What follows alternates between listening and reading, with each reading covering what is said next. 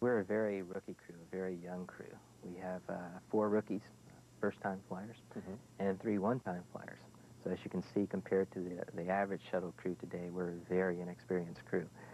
So knowing that, we've gone to great lengths to make sure that our inexperience isn't something that's going to hamper us. We've worked very closely, worked hard together over the last 2 years to make this mission a success. That was astronaut Michael Anderson.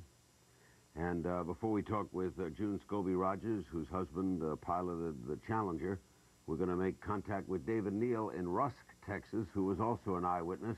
David, what did you see?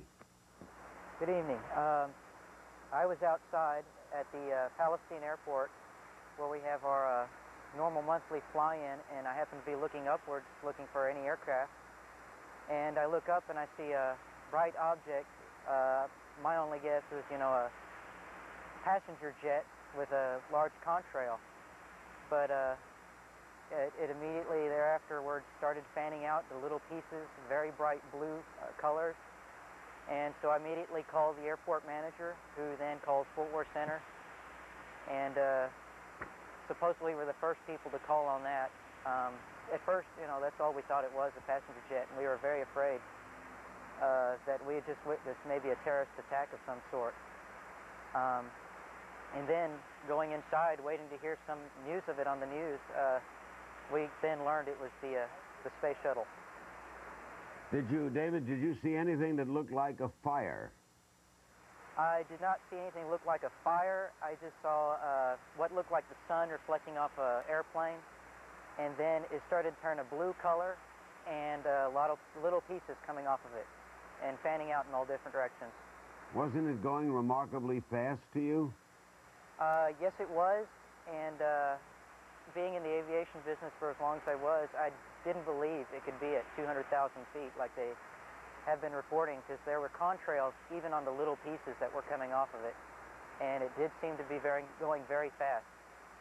You think it was lower than 200,000 feet based on your experience with flight? Yes, sir, and a lot of the other pilots there at the airport believe the same thing. That's interesting. We'll follow up on that. You thought it was lower. Yeah, David, thanks very much. David Neal, an eyewitness on the scene in Rusk, Texas at the airport. We'll be calling on you again.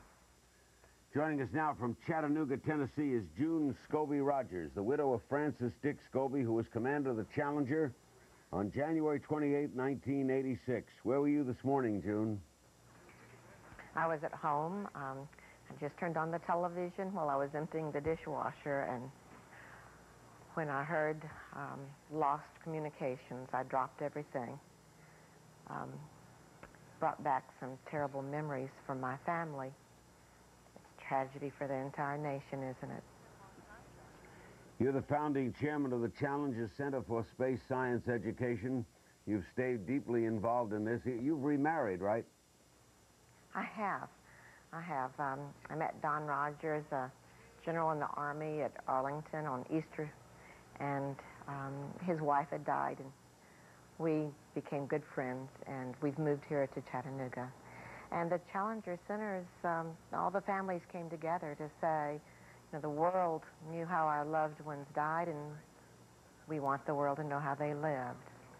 And the families for the Columbia crew must be devastated with the numbing shock that we know so well. What would you say to them? Just to take each day, one day at a time, to feel the love of family and friends, and to know that their loved ones have touched the face of God, that they're in God's hands. They were heroes.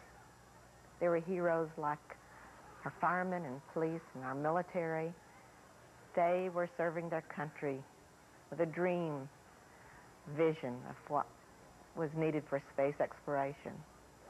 And they were wonderful examples to our nation. And they knew the dangers, didn't they?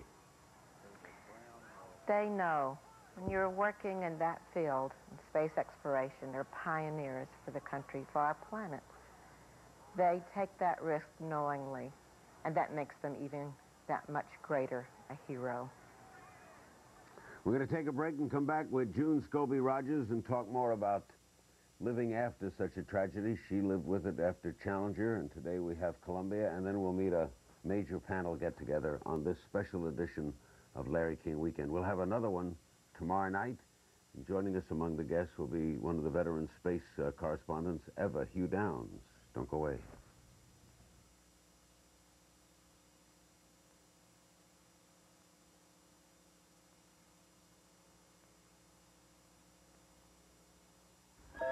And when you look out the window, you're not looking at the stars or the moon, you're looking at the Earth. And when you look at the Earth, invariably people say that they think about people, and they invariably say they think about the people that they kind of know and care about. That was the late Captain David Brown. June Scobie Rogers, widow of Francis Dick Scobie, commander of the Challenger. Do you think that as a society we're kind of sanguine now about space travel, that unless something like this happens, we treat it as just another day of flight?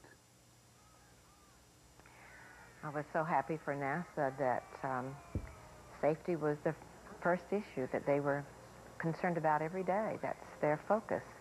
But the public, do you think the public gave much thought to it? I think that they looked at it more than likely like any flight, any airplane flight. It's another mission. But I know the astronauts and their families didn't look at it that way. It's truly a tragedy for that loss. You lost your husband, now your son. Is that true? He flies F-16s in the reserves? My son is an F-16 pilot, Rich Scobie. I've talked to him the first thing this morning and several times today. And I've talked to my daughter, Kathy. They're wonderful, wonderful children. And it's very difficult for Dick Scobie's parents. The commander husband had just sent a message on the 28th of January to say it was the anniversary for the loss of Challenger, and he wished well the families and the Challenger crew. It's so unfortunate that the families of Columbia didn't get to greet them and congratulate them on a successful mission. On the third floor? Is there a chance your son might go to the Gulf? My son might be called to duty, as will many sons. And it's a difficult time in our nation. It's a traumatic time, I'm sure, for our president. He gave a wonderful message to the Columbia crew today.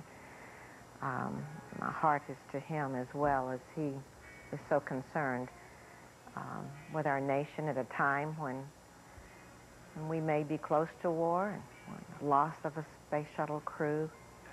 Our nation, indeed the world, is in disaster today. Thank you, June. Good seeing you. Good seeing you looking so well, too. June Scobie Rogers, the widow of Francis Dick Scobie, commander of the Challenger. And when we come back, on the phone with Walter Cronkite, and we'll visit with Scott Carpenter, an original Mercury 7 astronaut, Jerry Leininger, the former NASA astronaut and retired U.S. Navy Medical Corps captain, Alan Bean, former astronaut, was a lunar module pilot for Apollo 12. That was the second lunar landing. And Senator Bill Nelson, Democrat of Florida, one of the leading congressional experts on NASA, who made a space flight himself. They're all next, right after this. This is indeed a tragic day for the NASA family, for the families of the astronauts who flew on STS-107, and likewise tragic for the nation. We trust that the prayers of the nation will be with them and with their families. And again, a more courageous group of people you could not have hoped to know.